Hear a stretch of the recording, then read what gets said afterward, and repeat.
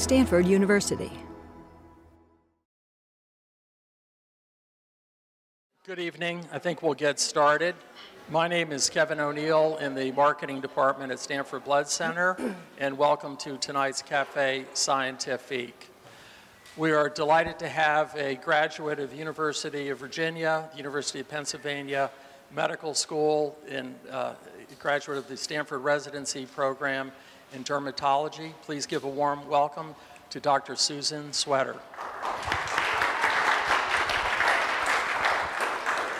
Thank you, Kevin, very much for the invitation, and I'm delighted to be here. I will warn you at the outset, I've had this little throat cough for the last week, maybe allergy related. I'm not otherwise ill, so excuse me if I'm breaking to get some water. It's the inopportune time to have a little bit of mild laryngitis. So I'm going to talk, Kevin gave me the topic of skin cancer, best practices for its prevention and treatment. I'm really going to focus on prevention, what we know about sunscreens and skin cancer. I'm happy to field questions about treatment for skin cancers, the common ones that we see, basal cell, squamous cell, and then melanoma, which I direct the program regarding cutaneous melanoma at Stanford and the VA Palo Alto. So I have no conflicts of interest to disclose. I am going to talk about trade names of products because I find it very unhelpful if I just give you chemical names of sunscreens and don't mention what they're in, and I have absolutely no proprietary interest in any of them. So what I want to talk about tonight are some of the harmful effects of both natural and artificial ultraviolet light. I'm going to talk about how we can potentially prevent skin cancer. That's our primary prevention strategy through sun protective practices. I'll talk about various sunscreen types in terms of their efficacy in preventing sunburn, photoaging, and skin cancers. And then I want to go into some of the newer FDA regulations on sunscreen labeling and what we hope is coming down the pipeline in terms of truly effective sunscreens in the US. We're far behind other developed countries in this realm. So when we take a look at radiation from the sun, the vast majority is actually visible in infrared light. And ultraviolet radiation accounts for only about 6% of the sun's radiation reaching the Earth's surface. Of the ultraviolet light, we have UVC, which is a very low wavelength light, completely blocked by the ozone layer. It's an antimicrobial light. UVB, which is really our sunburn and skin cancer causing sun ray. And we have UVA, which is a longer wave light. And it turns out that about 95% of the UV radiation hitting the Earth's surface is UVA because it's not blocked by the ozone layer as opposed to UVB, which largely is blocked by the ozone layer. What does UV light do to the skin? If we take a look at the normal skin layers, we have the stratum corneum, which is your top layer of skin. It's the one that turns over time. This is the epidermis, the outer layer of the skin, composed of keratinocytes. Melanocytes are your pigment-producing cells, which reside at the basal layer, the bottom layer of the epidermis. And then the dermis is below that. And then we have subcutaneous fat, muscle, bone as we move kind of south in the skin. The dermis has blood vessels, it has collagen and elastin, and that becomes important with chronic sun damage too. So what do we see with chronic sun exposure to the skin? What happens is the stratum corneum, that top layer, will become cracked and fissured. That results in a lot of dryness and skin fragility. The epidermis gets thinner. That also contributes to fragility of the skin. We can see the melanocytes change in terms of their distribution and cause what people call liver spots or age spots. They're actually sun spots. They're solar lentigines. And keratinocytes can become atypical, and both the melanocytes and keratinocytes can then evolve into skin cancer. As the dermis becomes thinner, we lose collagen and elastin with chronic sun exposure. The blood vessels become more prominent, so there's a lot of easy bruising of the skin in addition to wrinkling and sagging of the skin. So I love this picture. This is just looking at a plump, very unlined skin of a baby's hand compared to a person with chronic sun damage. These are the solar lentigines, the sun-induced freckles, and you can see the wrinkling and sagging of the skin, the prominent blood vessels as the dermis gets thinner.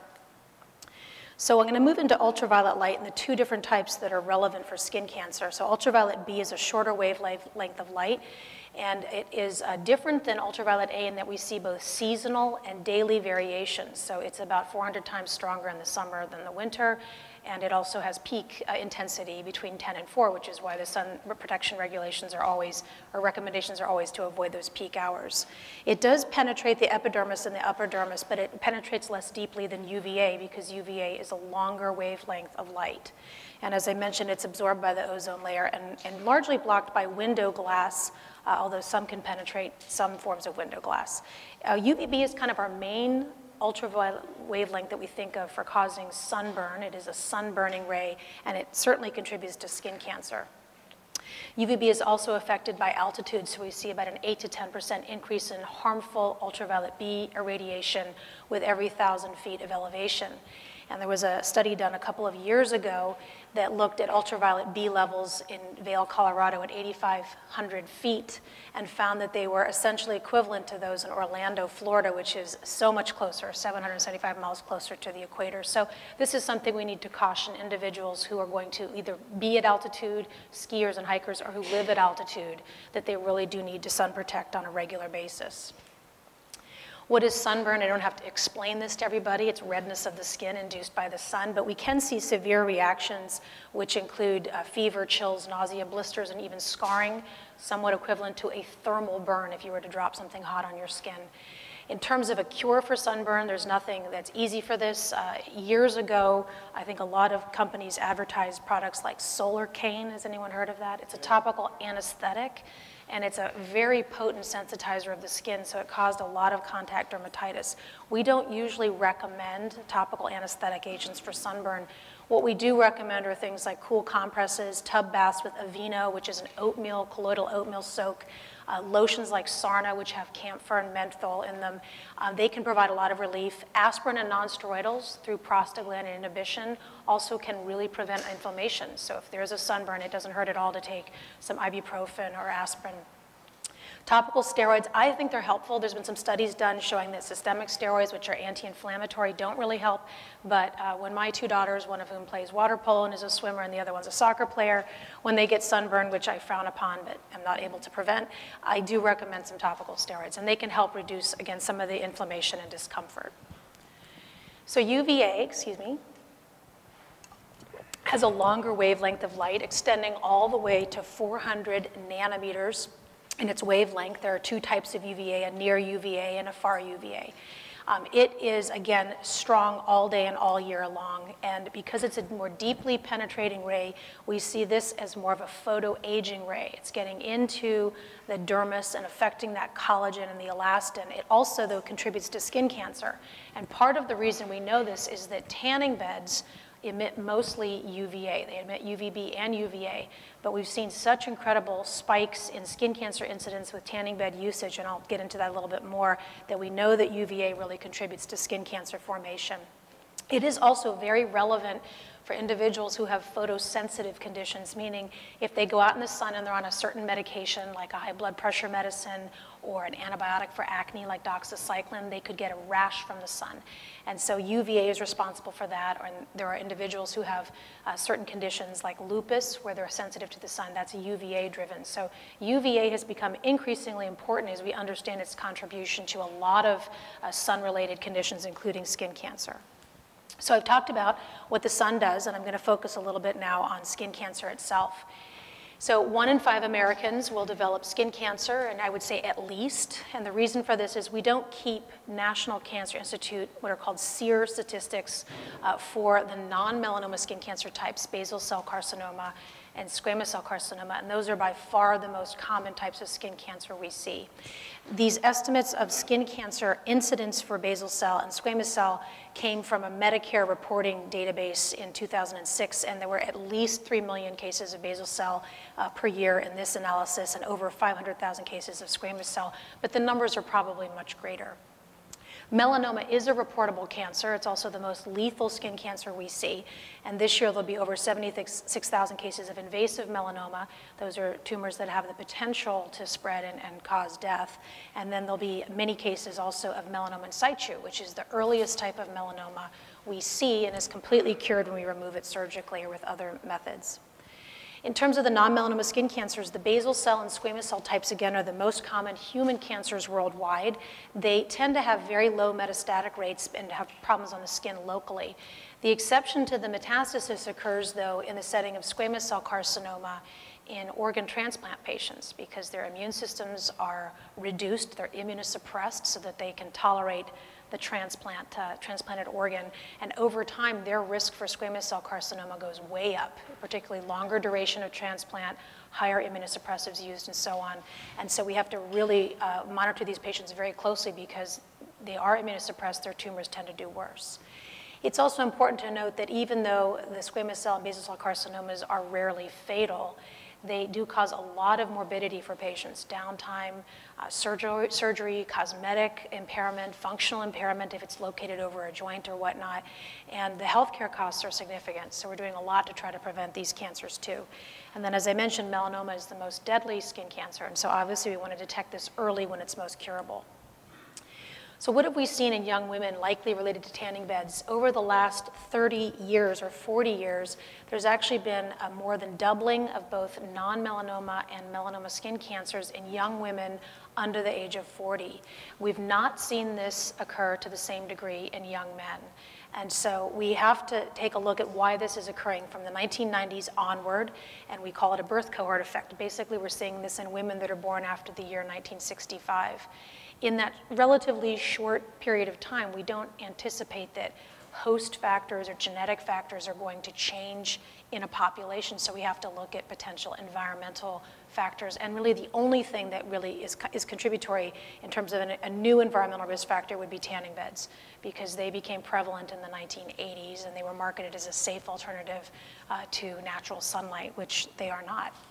And just to show you this graphically, this is looking at the SEER data, and this is the surveillance and epidemiology and end results that's from the National Cancer Institute for cancer reporting. And this is melanoma in women under the age of 39, 20 to 39. And you can see these time frames, 83 to 87, 93 to 97, 2003 to 2007. Across each age increment here and each time period, the incidence of melanoma has increased dramatically. I just want to mention this slide, and it helped a lot in terms of now what we're seeing in terms of tanning bed legislation in the US to restrict access to minors. In 2010, there were 4 studies that were published worldwide in the US out of a Minnesota case control study, Australia, Scandinavia, and Iceland that really worked to solidify the link between indoor tanning and melanoma incidence. And in the Minnesota study, for instance, it was shown that if you had ever used a tanning bed, your risk of melanoma was 75% higher than an individual who had never used one. And each indoor tanning session itself is believed to increase the risk of melanoma about 1.8%. And because tanning bed users often use tanning beds at least once a month, sometimes 4 or 5 times a month, and for years on end, particularly in that population of individuals aged 15 to 25, you can imagine what this is doing to melanoma risk over time. A colleague of mine who is a dermatoepidemiologist at Brown University in the VA Providence has called this tanning project an experiment on millions over the last 30 years, and now we're seeing the impacts. And so fortunately, we have a couple of states now that are working to restrict access to minors. Tanning bed operators and the tanning industry in general markets and promotes the use of these indoor tanning to young women and adolescents, and so restricting those behaviors to individuals under 18 is critical. Right now, only 39 states have youth access restrictions, and California was the first in the nation in 2010 to restrict access to minors, followed by Vermont, and then last year, Oregon, Nevada, Texas, and Illinois, and then most recently, just this year, Minnesota and Louisiana. 18 other states have some type of tanning bed legislation that they're hoping to, again, equate to this in terms of reducing access to minors. So I think we're getting there, but there's a long way to go, and the tanning lobby really fights this. So who's at risk for skin cancer? It seems pretty intuitive. Individuals with fair skin, we call it the skin phenotype 1 and 2, are at the greatest risk. And how we classify skin type is according to how much melanin or pigment your skin has, in addition to how your skin reacts to the sun. Does it tan or does it burn? So when we look at skin types, there are 6, with type 1 being a Celtic background person, red hair, blue-green eyes, lots of freckles. Type 2 and 3 skin being more average Caucasian skin, most people with a type 2 where they sort of burn easily and then tan minimally, although there are white individuals with a more moderate burning and tanning. Beige, lightly tan skin, type 4 and 5, thinking more of Latino and Hispanic skin, and light African American skin, dark brown or black skin in African Americans, and really a much lower risk for sun-related skin cancers. So sun-sensitive phenotypes, just a picture of a redhead here, and I think what's alarming in some mouse models that have been studied at Harvard, it's been shown that red pigment, which is called pheomelanin, it's one of the 2 types of pigment that is made in the melanin family, itself is a risk factor for melanoma, at least in mice, regardless of whether they're exposed to the sun. So we really need to target individuals with this type 1 skin for skin cancer prevention methods.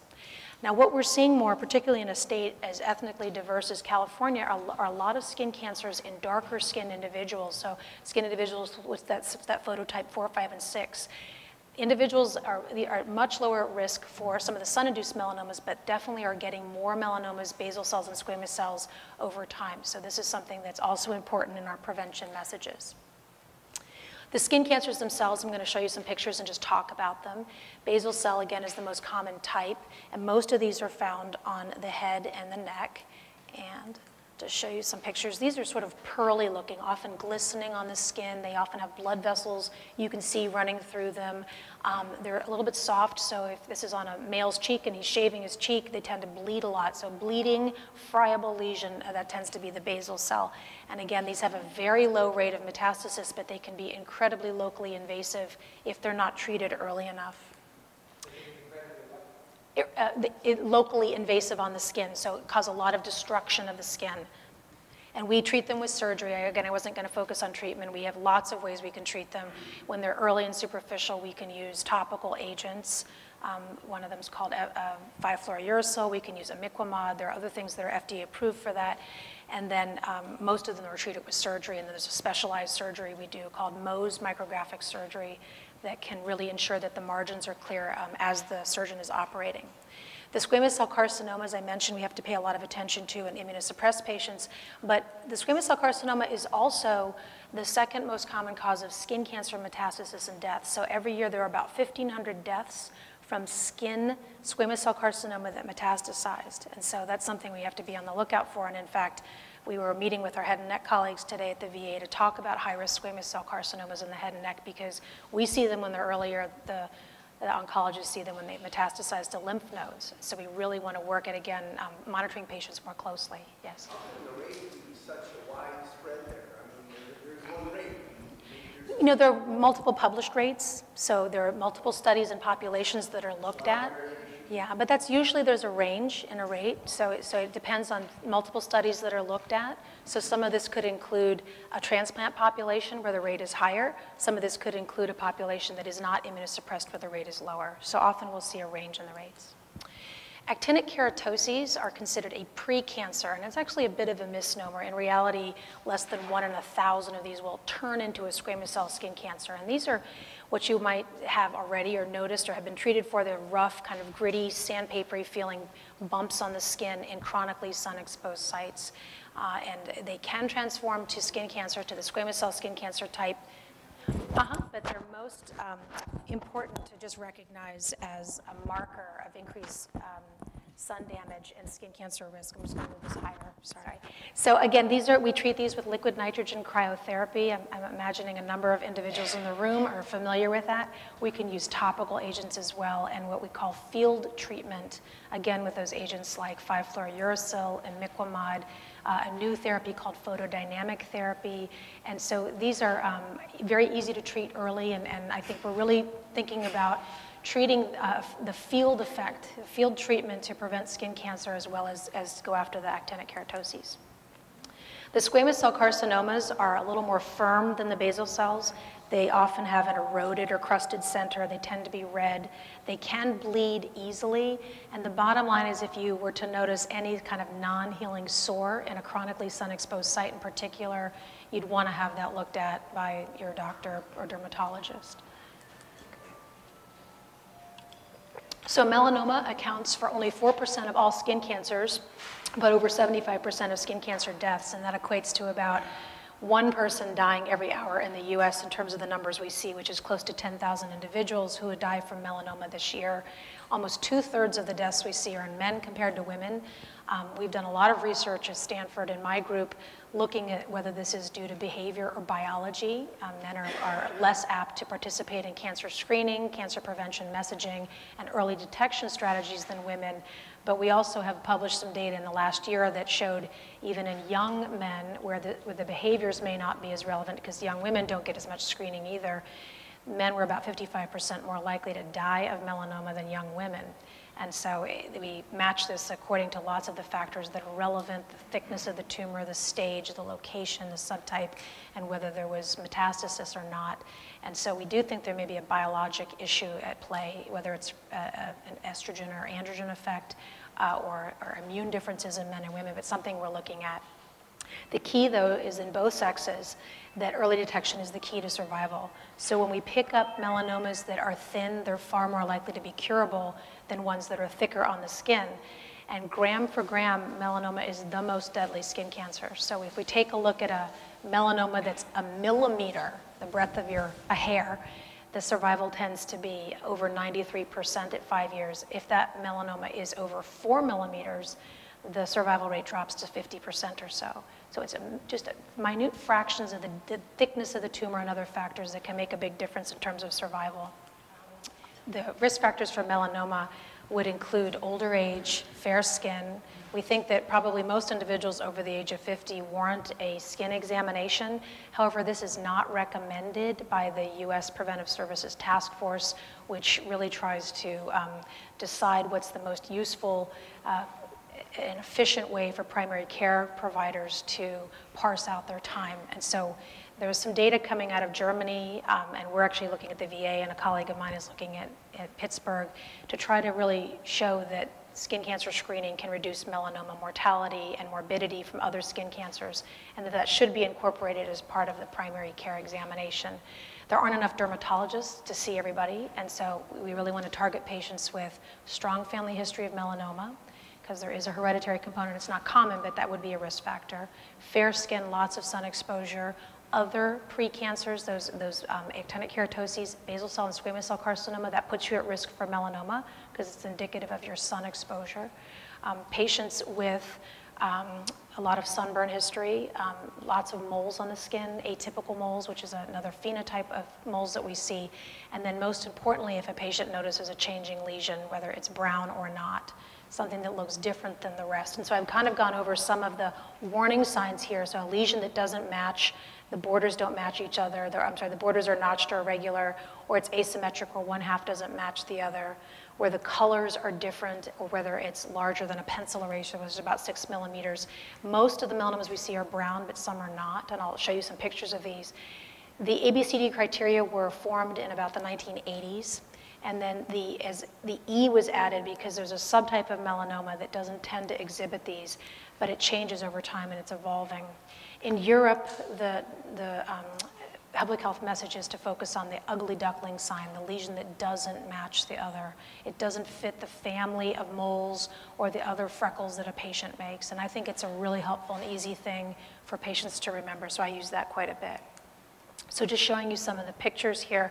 This is the most common type of melanoma we see, superficial spreading melanoma. It tends to exhibit those A, B, C, D warning signs, asymmetry, border irregularity. You can have color variegation where you see shades of brown and black, red and white within it. And then it tends to be larger, although certainly in my field, we pick these up when they're much smaller than a pencil eraser.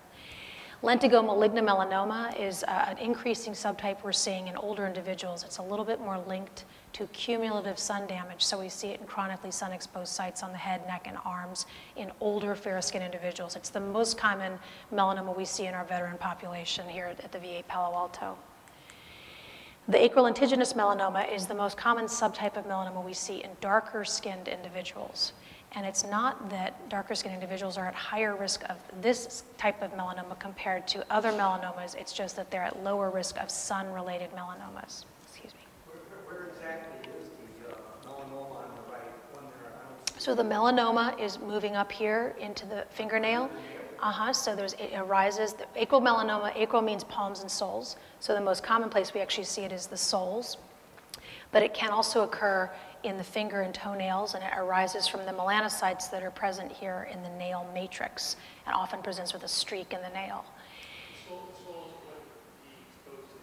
No, these are not sun-related. This is not a sun-related melanoma, and we have no idea how to prevent it. So we've got to pick it up early. Pardon me? Well, melanoma, a certain percentage is related to sun and a certain is not. So cells go bad through various genetic mechanisms, and we don't know what the driver is for that. But not all melanomas are ultraviolet related. Yeah. So nodular melanoma, I want to mention, nodular melanoma is a tough one. This is only about 10 to 15% of the melanomas we see, but it accounts for over 50% of the deeper melanomas that we pick up. It tends to grow rapidly over a couple of months, whereas these other subtypes grow over months to years or weeks to months. This is much faster. I'm sorry. So the nodular subtype, I like to say, has a Band-Aid sign. This is one of my patients who came in. It tends to elevate, grow upward, and bleed more than it has asymmetry, color variegation, or border irregularity. And it's often pink. It's often not brown. And so this one can look like a bug bite. It can look like an acne pimple. And so we've tried to add to the ABCDE, the EGF meaning elevated, firm, or growing rapidly for over a month.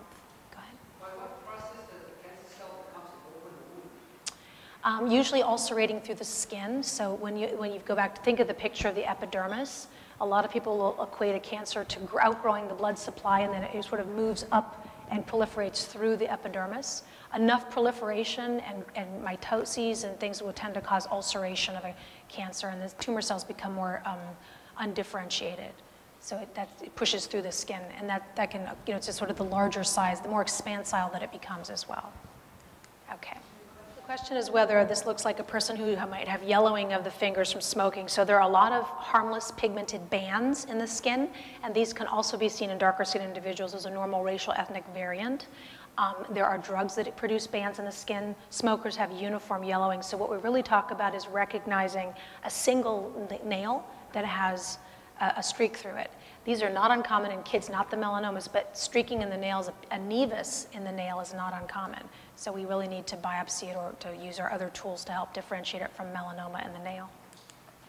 I'm going to move on to primary prevention efforts, and this is where we are trying to prevent skin cancer and other melanoma from developing.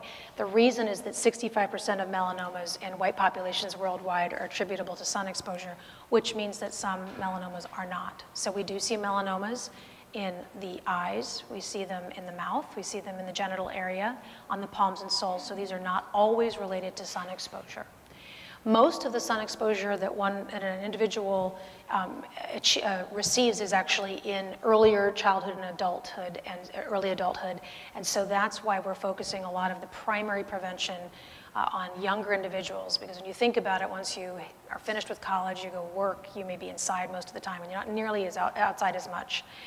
We know also that a lot of sun exposure in early years of life increases the number of moles that you get as an adult, and that's an independent risk factor for melanoma. So can we prevent melanoma? Well, for the very first time in 2010, an Australian study suggested that we can prevent melanoma with regular sunscreen use. And I'll just go into this a little bit. I know it's a busy slide. What was the nexus count? Nevus. Nevus is mole. Nevus is mole. So mole count. Yeah. This is a randomized controlled trial, which is critical because what it means is that half the population got the intervention and half did not, and it was over 1,600 adults, so age 25 to 75, half of whom used just an SPF 16 sunscreen to the head and arms only every day for a period of 4.5 years versus individuals who discretionarily or optionally used it or didn't use it at all. You can see this early time period that this was done, so the sunscreens aren't even as good back here, back in this era as now. 10 years after the intervention, there were 50% fewer melanomas in the group of individuals who had used sunscreen daily, and interestingly, this was true for sites outside of where they applied the sunscreen, which suggests that they probably applied it elsewhere once they were using it on their head and neck. There was an even greater reduction for the invasive, more deadly melanomas of about 73%.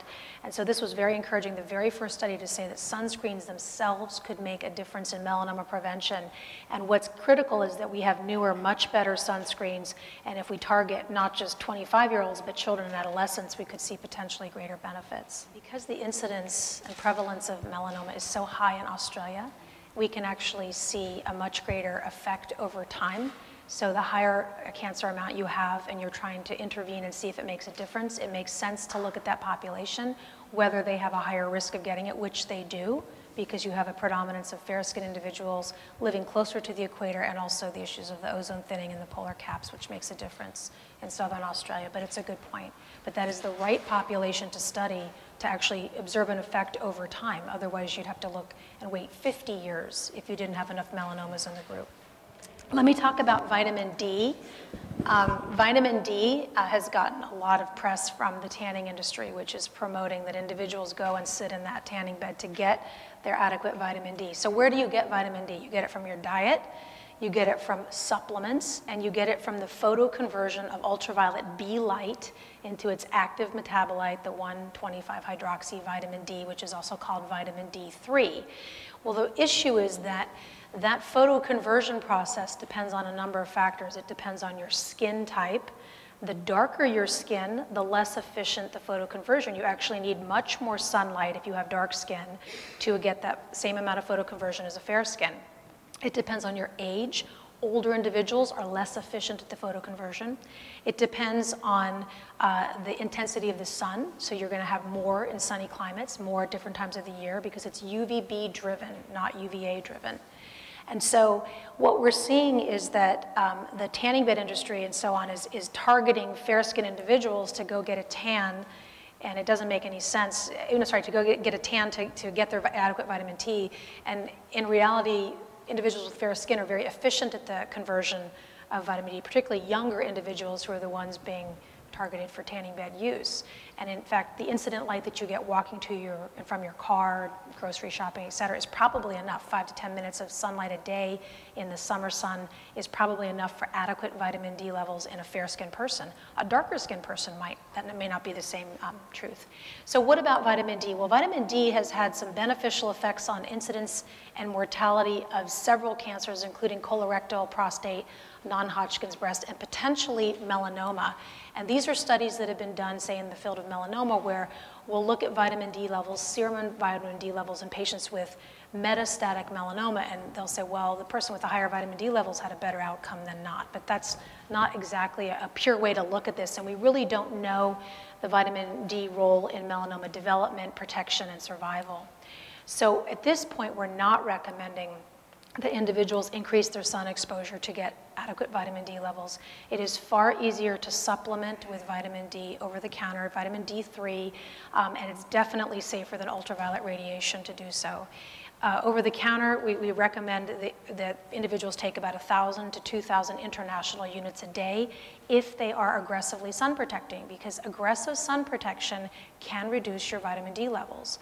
Now, in truth, because consumers put on so little sunscreen, they put on about a half of what they actually need to get the SPF, that the sunscreen alone is not affecting vitamin D levels as much as sun protective behaviors. We showed this in a Stanford study. So individuals who seek the shade, who are under the umbrella, who have the clothing on, who are really careful about the sun, and this is my melanoma population, they can have lower vitamin D levels. So we tell them to just take an extra 1,000 to 2,000 international units a day. The maximum dose that the Institute of Medicine, which gives kind of, I think everyone knows what that is, regulations on maximum, minimum dosing, what's safe, says 4,000 international units a day is fine. People who are truly vitamin D deficient may be placed on a much higher supplement by their doctor for a while and then put on the lower dose over time. So what is tanning? Tanning is your skin's way of protecting itself against sunburn. The tanning in itself is equivalent to DNA damage, so it's not safe for your skin. It doesn't prevent skin cancer. It doesn't prevent photoaging. It does give you a little bit of an SPF, a sun protection factor of about 4. So again, it helps prevent a little bit of burning, but it's damaging in itself. The only types of tanning that are actually safe are the sunless or artificial tanners or bronzers. And if anyone remembers QT tanning, okay, I remember QT because I was growing up in the 70s, it turned your skin orange. It had a chemical called dihydroxyacetone, which was brand new then.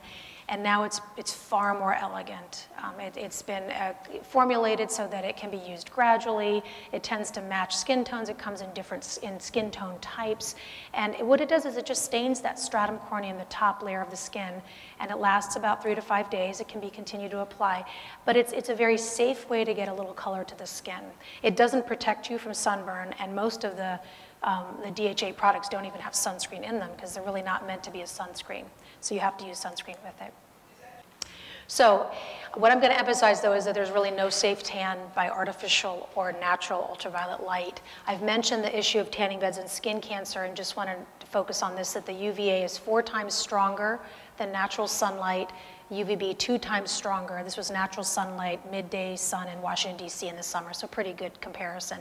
And a lot of us will tell patients that a half an hour in a tanning bed is equivalent to about a day of baking at the beach. It's just bad news. So we really have to emphasize this in younger individuals. So can you prevent sun damage and photoaging? And that's really going to bring into the question of how effective sunscreens are. So sunscreens work by either absorbing or reflecting the harmful UV rays. And we have to look at what this really means. And I think most people know what the sun protection factor is, but it really works to prevent sunburn. Sun protection factor is a UVB issue. It has nothing to do with UVA. That's what it's tested for. And this is the amount of UVB exposure necessary to redden or sunburn your skin with a sunscreen compared to without. So that equates to the time. You can, if SPF is 10, you can spend 10 times longer in the sun before your skin sunburns with the sunscreen compared to without. The question, though, is whether these higher SPFs are actually that useful. And I'll talk about why the SPF 50 plus is now what's proposed by the FDA in terms of a maximum cap. In terms of the FDA labeling, right now a broad spectrum sunscreen is going to have to be at least an SPF of 15, and it will have this label, to reduce the risk of skin cancer and skin early aging if used as directed with other sun protective measures. So again, we don't recommend sunscreen alone. We usually recommend other adjunctive measures, hats, protective eyewear, and clothing. So the FDA in 1999 published a monograph on the sunscreens, and this is a good thing. What it did is require the sunscreen agencies and companies to have their products tested in photochemical and photobiology labs to confirm that what they're putting out there on their label in terms of the SPF is validated by the testing. They revised the monograph in 2007, and then basically over the last 7 years have been implementing these recommendations very, very slowly. One of the issues that's come up is whether the sunscreens, again, should be capped at 30 or 50, and the reason for this is if a sunscreen is properly applied, 93% is blocked by an SPF of 15, 96 by an SPF of 30, 98 by an SPF of 50. So this isn't that great. But the problem we see is that consumers don't put on enough. Most studies have shown they put on about a third to a half of what they need. And the amount that you have to put on to get what you need is so high. In fact, the newest recommendations have said it's a teaspoon to the face, head, and neck, a teaspoon to each arm, 2 teaspoons to each leg, and 2 to 3 teaspoons to the trunk. So that's probably half a bottle of a 6-ounce sunscreen. And I don't know about you, but even my sunscreens last me about a month, unless I'm on a vacation or something.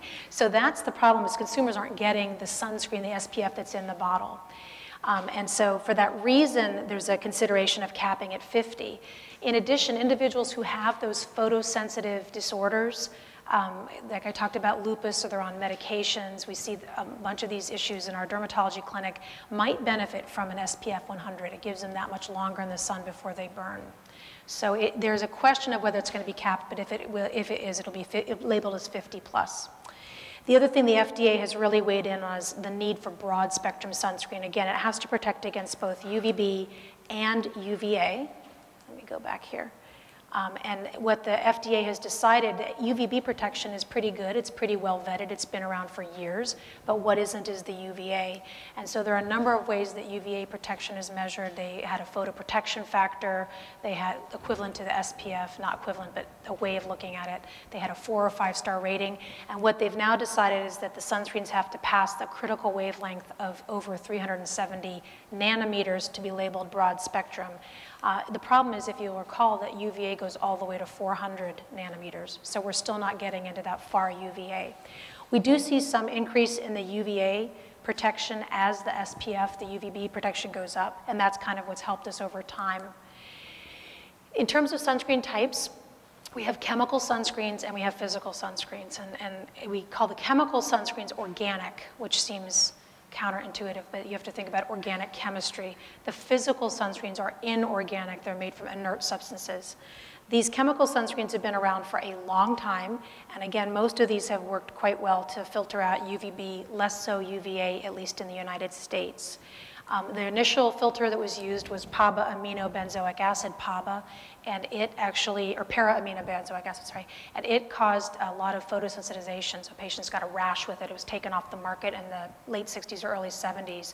Benzophenones, or oxybenzone, is the main ingredient we see in most UVB sunscreens, which all sunscreens have UVB, but it's the one that's used the most, and we can also see some others. The triazines are superior. They're in Europe and not in the US at this point, and I'll talk a little bit about the frustrations we have with US sunscreens compared to those in Europe, Australia, and in other countries.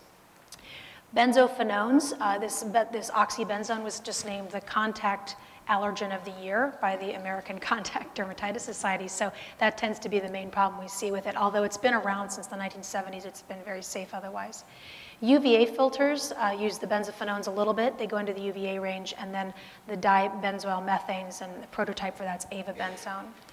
Physical sunscreens reflect and scatter UV light, but it's important to know these used to be called sunblocks. All sunscreens, though, will allow some ultraviolet light to penetrate the skin, about 2% of UVB and up to 60% of UVA. So there's no such thing as a sunblock, and the FDA has actually removed the word sunblock from labeling. Everything's a sunscreen.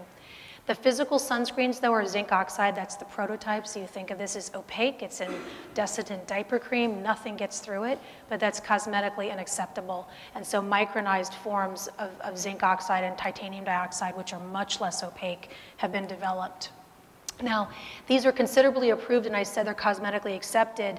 The problem, though, with the micronized titanium dioxide and zinc oxide is that they don't go all the way into that UVA range on their own. So you can see this is probably the maximum they're going to hit, 290 to 380 nanometers. And by themselves, they actually have a pretty poor UVB blockage, only about an SPF of 5.6. So these need to be combined with organic filters. You can buy physical sun blockers on their own. Solbar makes them. It's zinc and or titanium dioxide. Sometimes it's both or it's one or the other. But by themselves, they're not great photoprotection agents. So they often add a UV filter, a chemical called octinoxate, which increases the SPF, but octinoxate can deactivate other important UV filters. So this gets a little confusing. This is a sunscreen, Optizol, that we had hoped would be on the market by now.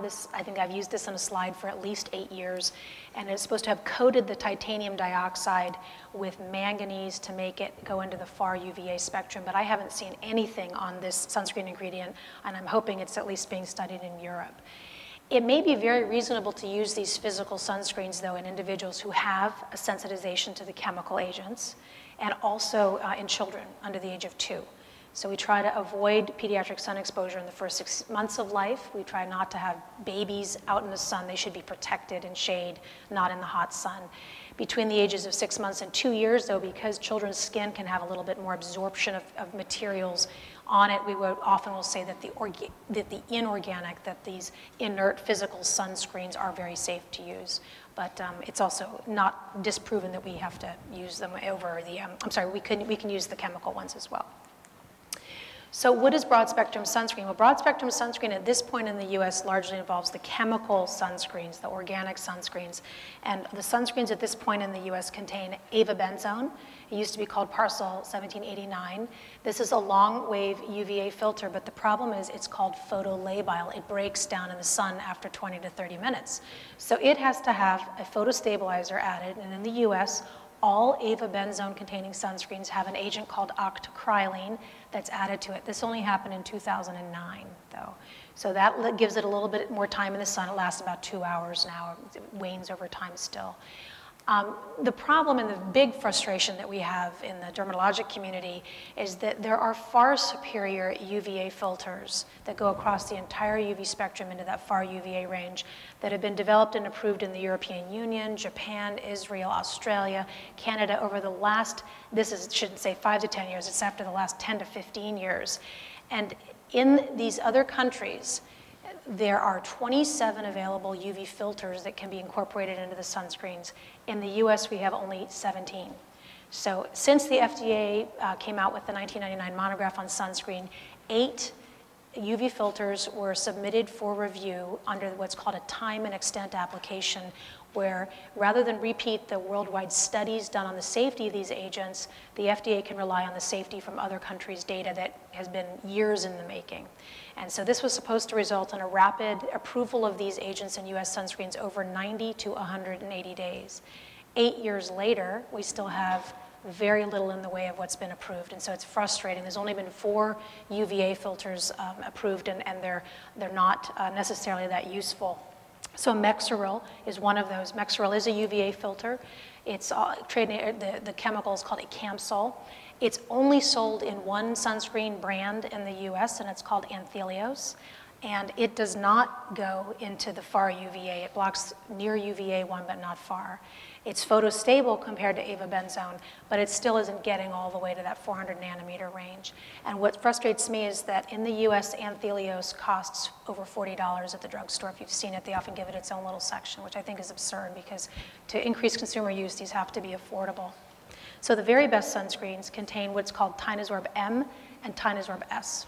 And this is what I tell my patients to get, particularly if they're traveling and they're going to be out in the sun for a long time. These are at the FDA stage of approval right now, and the FDA is going to weigh in on these UV filters hopefully this month finally. And Tinosorb M and Tinosorb F have 2 chemicals. One is, I can never pronounce these well, bimotrizonol and bicostrizol. And they are far UVA ranging organic filters. They don't break down in the sun. They have no safety concerns. So even the environmental working group, which comes down on sunscreens for safety, has no qualms about the Tinosorb products. When my patients travel, I say buy sunscreen there. You're going to get better sunscreen in Europe and other countries. So the U.S. has, for a developed country, has probably the worst sunscreen agents around. So hopefully, again, this change will happen shortly because of the Sunscreen Initiative Act, and Congress and others have been lobbying. Like, make the decision already, review the sunscreens on this time and extent application, the TEA process, so that we can get them in the U.S. products. Helioplex is also a little bit of a UVA filter. It's somewhat equivalent to Mexeril. All of the agents that have the Helioplex and Mexeril in the US still have avobenzone and octocrylene. So it's unclear to me whether they add a lot. They probably add a little bit.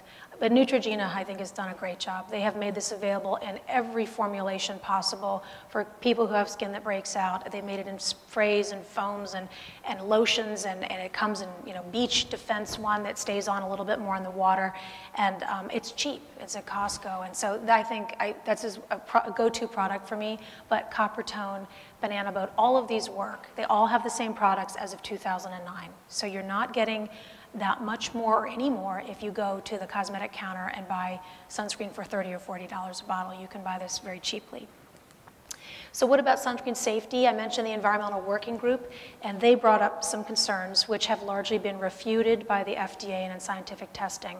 So the Environmental Working Group is looking at models, rat and mouse models or cell cultures, where animals have received thousands of times greater exposure than we see in real life in humans. So these are injected or ingested, where they might see developmental delay or carcinogenic cancer. So that really doesn't apply to how we use sunscreens in humans. And the reason is that the skin is such an effective barrier.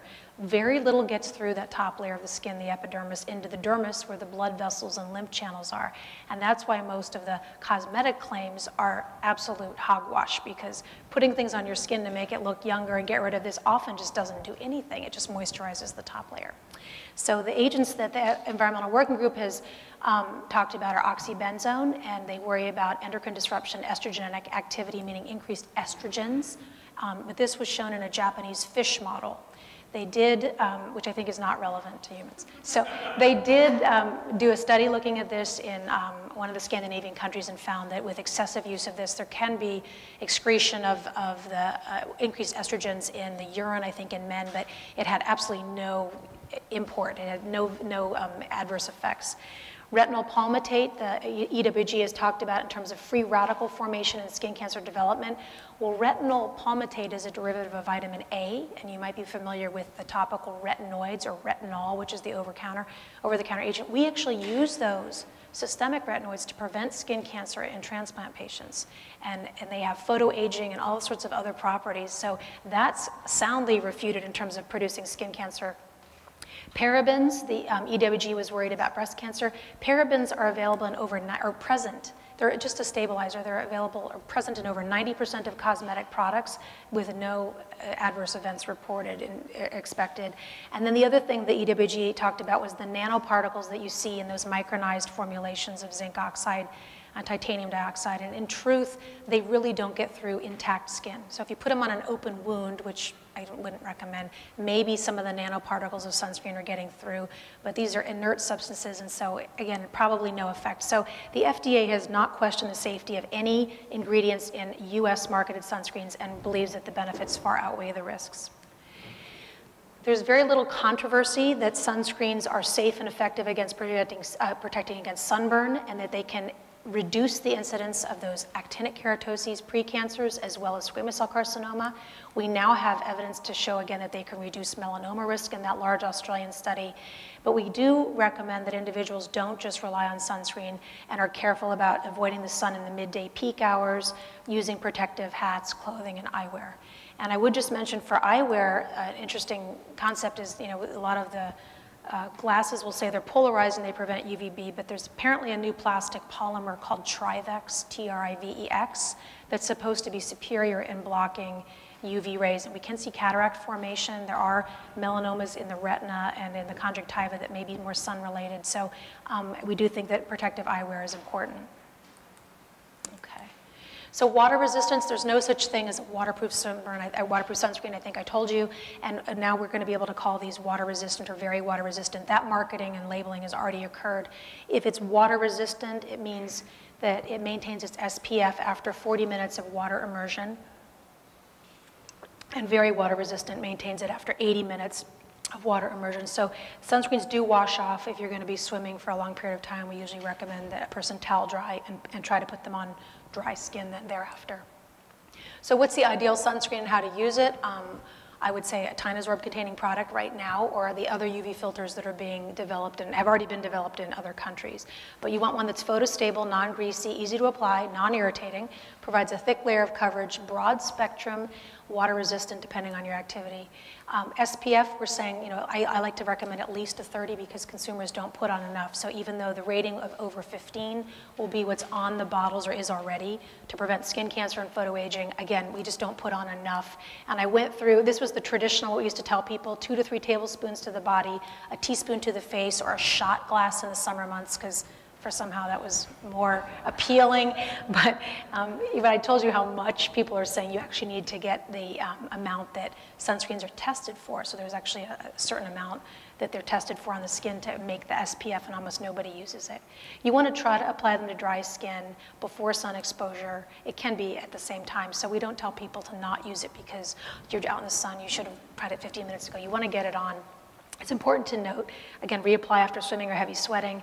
Heat degrades sunscreen ingredients, so leaving it in the car is not a great idea. Sitting on the beach, it might happen, but you have to be careful with that. And also, they do expire, so throw them out after about every 2 years. There's an expiration date on them.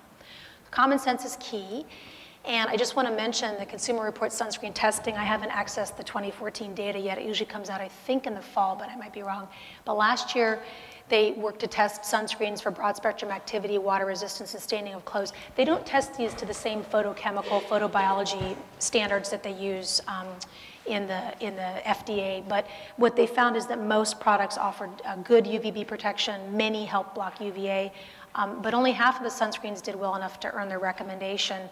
And they did find in the last year a bigger gap between what products claimed their SPF values were and the measured SPF values in the past. And so for this reason, the Consumer Reports was saying put on an SPF of 40 so you get enough. But it's important to note that the cheapest sunscreens almost always outscore the most expensive ones. So price has nothing to do with performance, and we tell patients to buy what they like, buy the vehicle you like, whether it's a lotion or a gel, a sport gel for the scalp. A lot of people don't like the greasiness. They have sticks that some people like. They don't run into the eyes. Get a lip balm with sunscreen in it, and then sprays. And I just want to mention about sprays. The FDA is taking a look at the safety of sprays, not because of their sunscreen use, but because people tend to spray them like this and inhale the aerosol. So if you ever see somebody spraying their face, tell them to stop. Spray your hand, especially a kid. Spray your hand and put it on your face. I don't like the sprays for the face. I tend to use a lotion on the face. And sprays are great though. You see, they are the most common formulation of sunscreen now that's sold as sprays, and it's for ease of application. The problem though is they do have to be rubbed in. If you just spray and walk away, you'll get that line of where the sun protection is. And a friend of mine has a great picture I have to get where his son did this and has the lines all over where he sprayed. So you gotta rub it in. Okay, future directions I think are promising, and the main one is this. We've got to get these better absorbers, that the filters that are approved in Europe, Japan, and other countries into the US, and hopefully this will be happening in the next year. So a lot of pressure from advocacy groups to really get the bisoprolol, bimotrazole, these are the Tynazor products in, and that'll happen, I hope, soon. It has been looked at whether we can use almost the nutraceutical approach and add antioxidants to sunscreens and or take them by mouth and in systemic form to help supplement skin repair and photoprotection practices. But a lot of these haven't quite panned out yet. I think it's a technology down the line. In addition, there's some wash-on sunscreen that's been looked at in soaps. I don't know if anybody has seen or heard of RIT, R-I-T, over the counter. It was terribly marketed. So it came out to help give an ultraviolet protection factor to clothes, and it's supposed to, you just throw it in your washer, and it's supposed to give the clothing a little bit of protection. RIT sounds like RID, which is a treatment we use to treat for lice, and so I think that's part of it, RIT. And so nobody uses it. And in addition, clothes themselves are a pretty good barrier. So I'm not sure it's giving you that much, over your daily clothes. If your rash guard and things have nice UPFs. Systemic photoprotective agents, this is some newer things down the pipeline. So polypodium is actually, I actually Googled this before I went on a trip to see if I could try it, because it's a natural fern leaf extract and it has anti-inflammatory, antioxidant properties. It's been looked at in a pill form to help prevent individuals who are sensitive to the sun from getting a kind of reaction we call polymorphous light eruption. I get that when I travel, and we were recently on a boat, and I tried to get it, but it's in New Zealand, and it's hard to get. So more to come, but I think it's kind of interesting. It looks natural, it looks safe, and maybe it could be helpful in preventing sun damage. Now, alpha melanotide is actually very interesting. This is an amino acid analog of alpha MSH. That's the melanocyte-stimulating hormone, and it induces melanin formation in the skin. So it's actually doing what your melanocytes do. We don't want to have a tan, an artificial light, increase your melanin production, because that's that damage that the sun is doing to your skin. But what if you took a pill and you could just increase melanin formation? Well, that might be very safe. So this has actually been looked at, though, in a subcutaneous form. It's injected. It's not on the horizon. Apparently, there's an over-the-counter one that's targeted for weight loss and tanning. Not safe. Don't use it. But an interesting concept people have talked about for a while. Basically, let's stimulate your pigment cells to produce more pigment to protect you from the sun. Carotenoids I mentioned already, some of the things we see for antioxidants, polyphenols, green tea, chocolates. Again, yeah, eating chocolate's not going to prevent sunburn, but there's hope that newer things are being looked at to supplement what we're doing now with sunscreens. Non-steroidal anti-inflammatory agents, which include the common anti-inflammatories like ibuprofen and aspirin. We're actually studying these for skin cancer prevention, including melanoma. And again, they can help treat sunburn, but they also can make people sensitive to the sun, so we're not recommending you go out there and take these to prevent sunburn, and then other antioxidants. So this is a beach scene from the early 1990s. I like to conclude with this because there is no way we're going to revert back to this. It looks so hot and uncomfortable. This is a good start, though. This is a picture from the Desert Museum in Tucson, Arizona.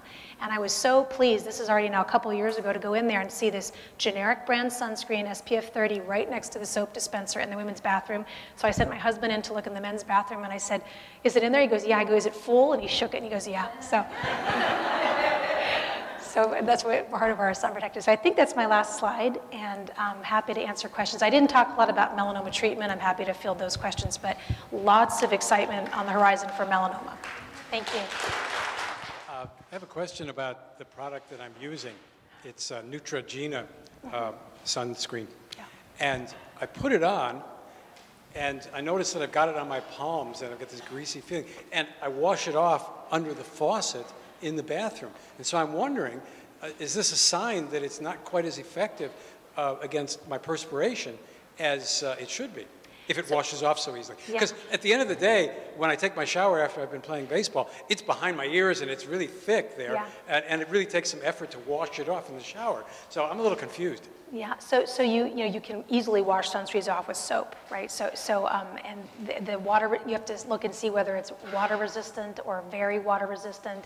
And then Neutrogena just put out a beach defense one, and I did take that on the trip, and my kids felt that it was much better than their traditional ultra dry cool touch one to really stay on the skin. Some of the sticks, which have a little more of a wax to them, stay on the skin.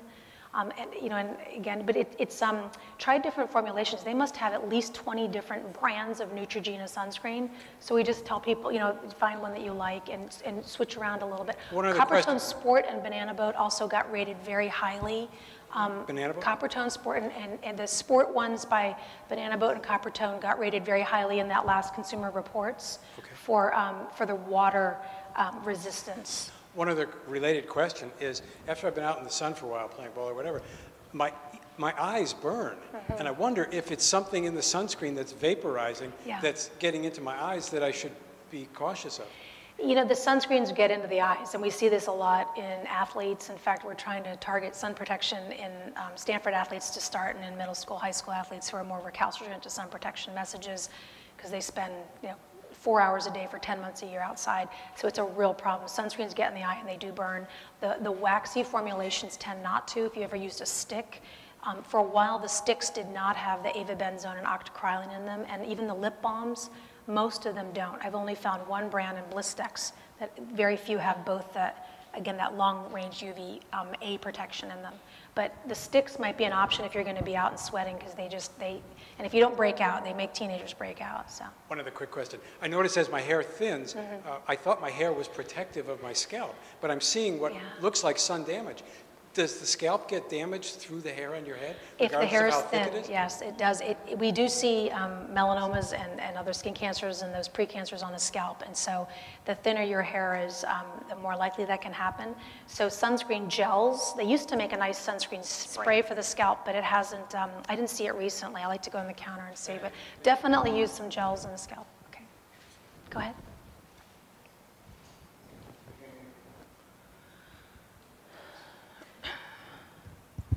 Now I'm alive. You can go to a sports goods store, get an overshirt that says it's SPF 30, 50. Is it really any better than another tight weave shirt, or am I being marketed to? So that's a really good question. So the clothing has an ultraviolet protection factor, not an SPF, and it's a UPF, and most of them have to be a UPF of 50.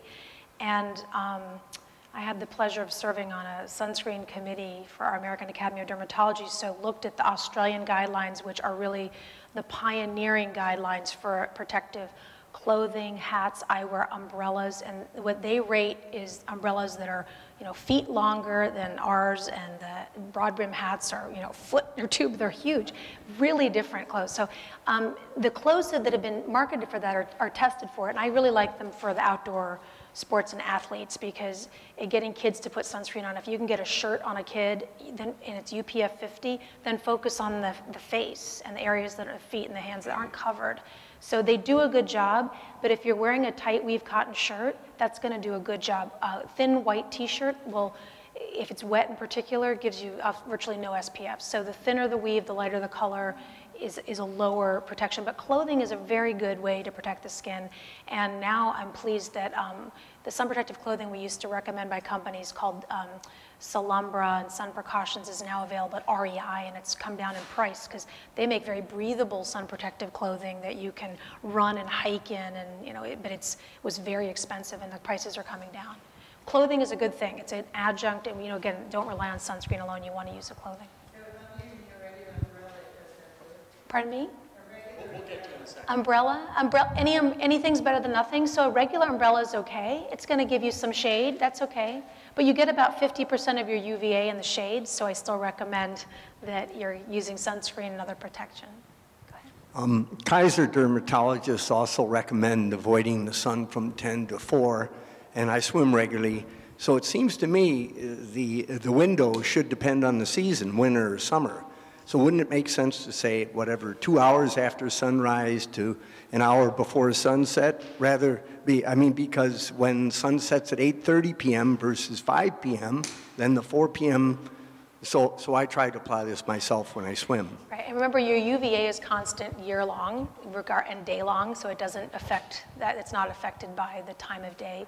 The peak UVB is between 10 and 4 in general, and that's why the ranges, and it just depends on the sun overhead. You're right, there is some seasonal variation. The intensity is going to be a lot more in the summer than winter. So planning around that is absolutely fine before sunset or after sunrise is fine. For the UPF 50 clothes, usually you have to wash in a specific way. And if you didn't do that, would that still help you, or it's just a fake away? You know, I'm not sure. I haven't looked at the data on how washing affects it because it's a tight weave. And so unless you're washing it with bleach where you're wearing the fabric down, you know, I think you're probably fine to wash it. I would tend not to put it in the dryer, though, because a lot of these are the more stretchy materials. So you might affect the weave. Yeah. Talking about the way that the weave is affected in UPF clothing by the sun protection, or by the soaps in the detergent, yeah. I don't have an answer for that one, but hopefully these will get a little bit better. Quick comment, then a couple of questions. A friend of mine's grandson went to elementary school in Australia for a couple of years, and they had sunscreen in every classroom he was in. The kids were required to wear hats that had long flaps on them on the side on the playground. They had covered areas on the playgrounds, etc. We are way behind. I taught for quite a while at a school that refused to let kids wear hats because it wasn't part of the uniform. But my question, I have tried so many sunscreens, and I have yet to find one that I can put on and not feel like I need an immediate shower afterwards and for the entire time I'm wearing it. You know, any recommendations from anybody? I mean, I use Olay pretty much now, and a couple from, you know, the health food store that aren't as bad. Yeah. So the Tinosorb product in Canada, the Anthelios products contain Tinosorb. And they're about $26 a bottle. They have one that's called Extreme Fluide. These are made by La Roche-Posay, so it's French. And it's like water. It's so liquidy. In fact, my kids don't like it because it's like water, but no one notices it when it's on. They also have one that's a melt-in cream that's the very water resistant that I thought was terrific. So Extreme Fluide. Look for Anthelios. Just Google Tinosorb containing products. Okay. You'll come up with Amazon, and Amazon will take. So the same thing we talked about on the slides, Tinosorb, Tinosorb.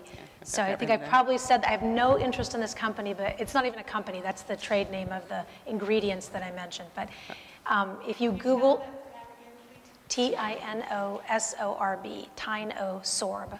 So if you Google Tinosorb containing products, the first thing that'll pop up now is Anthelios, and it's probably out of Canada because it's not approved in the U.S.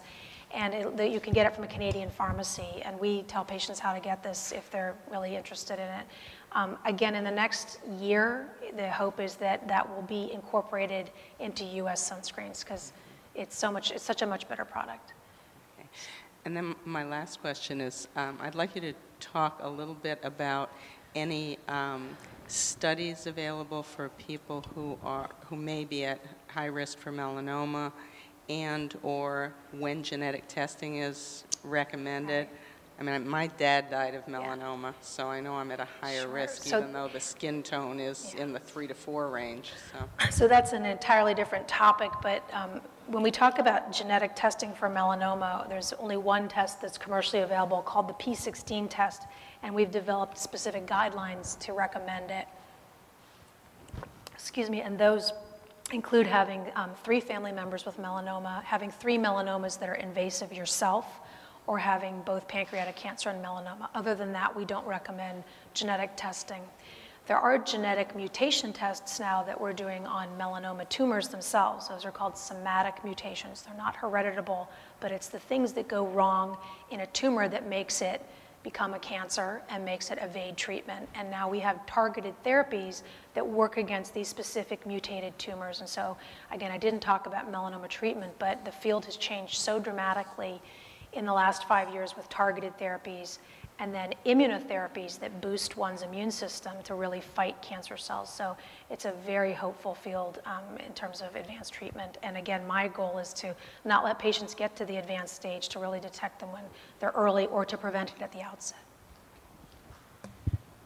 I was just wondering, as far as the daily routine, what is the SPF that you recommend? 15, 30? Yeah, that's a good question. You know, as far as... So it depends on what you're doing. So if you're going to go to work, I mean, I try to just have a daily SPF 15 sunscreen that's light and put it on my face. It's my moisturizer, and I go out. And if I'm going to be at a swim meet or one of my kids' events, then I'm going to use something that's a lot stronger with more SPF. So a 15 is still... A 15 is still considered an okay daily? 15 is fine daily. Just remember like that you're probably not getting 15. So when the studies have been done, it's about, you're getting about 30% of what the SPF is, because you're not going to put on a teaspoon. Try putting a teaspoon on your face and then say, well, I'm probably putting on at least maybe less than half of that. So, you know, that's the problem. So, you know, again, I think SPF 15 is fine if you're walking to and from your car, you're going to and from your office and whatnot. But if you're going to be outside playing tennis or something, put something stronger on, wear the hat and wear the sunglasses too. So it's about lifestyle and... It's about activities, it's about time of day, which was brought up very well. My life has changed so that I'm coaching now. Yeah. Oh, sorry. So I'm coaching now, and I've been inside a lot, but now, you know, so I would just put a 15 on, but then I have to be outside with, you know, young girls for 3 hours a day during the season, and then, so you just ramp it up during that Ramp it up, time. bring more, and I'll tell you, as we're targeting the athletes, we're finding that the coach's behaviors and instruction on sun protection is more influential by far than the parents. And so we've got a whole program called Sun Sport at Stanford, where we're really learning the research, what's going to change behaviors, and coaches advocating for sun protective behaviors can make a big difference. And having the sunscreen there, you know, if you can afford to have a big generic sunscreen, it's, again, better than nothing.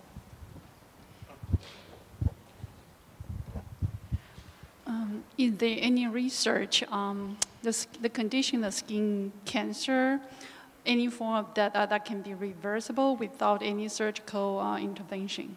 So is reversible? Yeah, meaning like you don't really have to do the surgery. Surgery. So I alluded to a couple of the creams that we use, topical agents that can be used to treat superficial skin cancers. One of them is called 5-fluorouracil. One is called imiquimod. We have used those in basal cells and squamous cell carcinomas that are very superficial. They're FDA approved for that. Deeper skin cancers generally require surgery.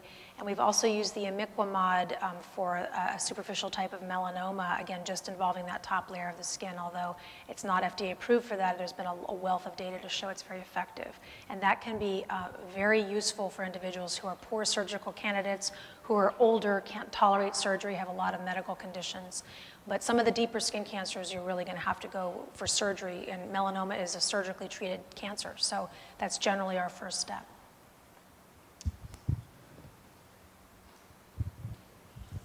So a quick question about education on all this.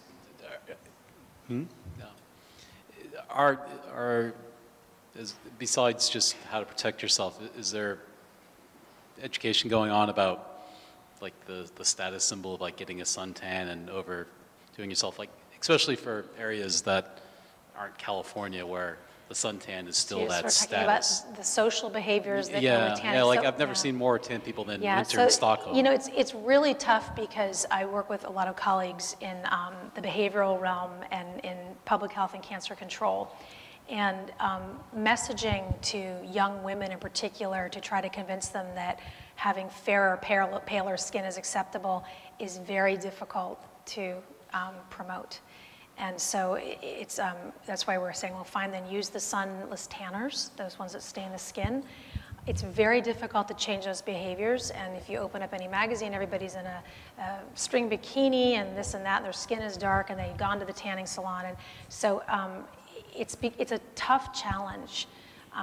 We've even done work to find or to show that individuals who use the sunless tanners are still more likely to seek the tan and get the tanning bed, and so it's really a tough behavior. And one of my colleagues at Harvard has also done work, as have others, to suggest that tanning behaviors are addictive, that they actually release opiates in the blood, and people are addicted to that sensation of the heat on the skin and the color. And so we're battling a lot of things. One thing that the U.S. Preventive Services Task Force did recommend, remember I said they don't, at this point, say to do skin screening in the general population. They're not saying don't do it in high-risk groups and folks with skin cancer. But one thing that they do recommend is that our prevention messages haven't been very well received in younger individuals, and that we should focus on what the sun does to make you look older. So start really getting messaging out that shows, the American Academy of Dermatology had a great ad of a woman with a split face, and they dramatically photo aged her at 20 and 80 or 60. And really harsh messages can make a big difference in younger folks. So, and that I think with social media messaging and what we're doing, it's a tough issue. And so yes, the work is being done on how do you reach various populations. And in fact, we're going to embark on, we hope, with funding a study that looks at melanoma rates in California in individuals between 15 and 39. So we call this the adolescent and young adult group, and look at the behaviors that were around their melanoma diagnosis, and then try to see who has thick disease and who has thin disease and who did a better job, and then how do you market into that to make sure you can get a message that's acceptable, it's reproducible, and so on, effective. Great point, though. I have a question. Oh, okay, thank you. I don't use sunscreen because so far I haven't found one that doesn't end up causing me to break out. Mm-hmm. So I wasn't sure which component that I should look for in sunscreens to avoid. It's a great point. So the sunscreens that don't make you break out are actually next to the acne products, because they'll say non-acneogenic or non-comedogenic. A comedo is a whitehead or a blackhead. So Neutrogena, oil of Olay, Purpose, Coppertone oil-free, if they say won't clog pores, won't cause acne, won't make acne worse, they've generally been tested for that, and a lot of them will even say for the face, so Coppertone face. So that those can all be, look for one that's marketed for the face, because they, like I said, these heavier ones, the waxy ones, if you put a lot on, can really clog, make the acne worse. So look for one that's marketed for the face that says non-acne causing, non-acneogenic, and that should help. Mm-hmm. Okay. Which brand or ingredients have probably the least allergic reaction for kids? I've never seen sunscreen reactions in general. These are really non-allergenic. I know I said that the benzophenone was named the contact allergen of the year, but this drug, the UV filter has been around since the 70s, and kids really don't get sun reactions to these. Kids don't put them on, the parents are putting them on. Very, very uncommon to have any of the available sunscreens cause reactions in kids. So I really think that they are safe. What's in the U.S., again, hopefully they're going to get better. If a person has a reaction to sunscreen, they can either, sometimes it's to the vehicle and not to the ingredients. Sometimes they're reacting to propylene glycol, which is something that makes a liquid more liquidy or a lotion more liquidy. So you might want to switch brands, switch types, move from a lotion to a stick or something like that, or to a spray. But most of them don't really cause a lot of reactions in my experience. And we go through gobs of sunscreen in our dermatology world. If a person has a reaction, we recommend then using those inorganic physical sunscreens. Again, they will have some chemicals put into them because by themselves they're not effective. To have the zinc oxide be totally effective, it has to have a 25% concentration, which means it's pure white, so that no one's going to use that. So. I'd like to suggest that maybe you consult with someone in the history department. Pardon me? I'd suggest you consult with someone in the history department. The generation that raised me, and I'm no longer a young person, grew up on the farm in central Illinois. Yeah. And the women, when they went into the field to pick corn, wore a sunbonnet that kept the sun off their face. They were completely wrapped up in clothes like those people on the beach in 1900. Yeah. And there was a market that sold that. Yeah. And you've got to talk to people how that was sold at the turn of the century, 18th to 19th, or 19th to 20th century, and regenerate that same market. Again, it's an uphill battle. The techniques are there. A lot of people have attributed Coco Chanel in the 20s to really changing fashion mores and women's dress and shortening things up and sleeves coming in and hemlines coming up, the formation of the bikini in I don't know what year, but probably the 40s or 50s over whole piece suits. And so a lot of this is, you can go back to all the history you want, but how do you change behavior when what girls are bombarded with are fewer clothes rather than more? And I have 2 teenage daughters, and my husband says, you are not going out in that today. And he's worried about the way they look, and I'm worried about the sun. So, it's, I get it, but it's really hard. And so changing those behaviors is difficult, and you've got to get an industry behind it, and it's a cultural shift. But that's why we've seen skin cancer rates rise so dramatically. In women, we've got this extra issue of the tanning beds, we believe, over the last 30 to 40 years. Hi. In terms of protection, you say if we stay in the shade, we still get 50% of the, okay. And what about, say, is an umbrella between the shade under the umbrella, the shade under the tree, or the shade in the hallway? That's the same thing. That's the first part. The second part is the windows. For example, when we're driving, does the car windows protect us in any way? And the opaque of the window, that kind of thing. Could you please clarify that? Let me comment on it. So windows that are tinted are better in terms of their ultraviolet protection than windows that aren't. Windows block most UVB, but they let UVA through. Laminated windows that are in your windshield actually block 100%. They're really good. But your side windows and top windows aren't laminated. Tinted is better than not. So we do see more skin cancers in drivers on the driver's side and in passengers on the passenger side. We see more skin cancers in pilots who are at altitude and ionizing radiation issues. But skin cancers on the left side in a driver from the window, from the hand outside, are much more common. So windows is an issue. I'm hoping that cars are, if they were to laminate the side and top windows, they get your sunroof, which I never have mine open, but it's, that's a big problem because the sun's coming right through. Your other question was on the shade. Yeah, so shade structures are good. So I didn't mean to, you do get some inherent reflection of light if you're in concrete or beach under an umbrella. And UVA, again, is just so ubiquitous that you tend to get some exposure. But shade is good. It's good to seek the shade and get out of the sun. You're not getting the direct sun. And again, the products that have been tested with a UPF are going to have some rating as opposed to your typical rain umbrella. But that's certainly better than nothing. So I was down in Morgan Hill at a soccer tournament, and all of us were underneath the shade structure, which was flimsy, and someone else had an umbrella over. I was like, I wish I had an umbrella because it was so sunny. So it's fine. Use what you can to get out of the sun when it's super hot like that, and definitely hats and visors and so on. One more question, anybody? Okay. For our next Cafe Sci, July 22nd, we're going to have Dr. Jennifer Brokaw speak on improving the doctor-patient relationship with advanced care planning. And I'd just like to thank Dr. Swetter for a marvelous talk tonight. Thank you very much.